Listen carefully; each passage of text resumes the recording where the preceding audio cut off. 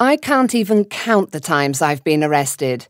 As an environmental activist, I have come to consider it as part of the job.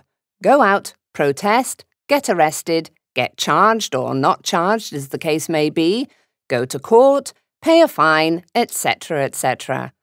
Of course, it won't stop me from protesting about anything that goes against what I believe is ethical or moral. I don't scare that easily. In fact, the whole experience has made me proud that my voice is heard.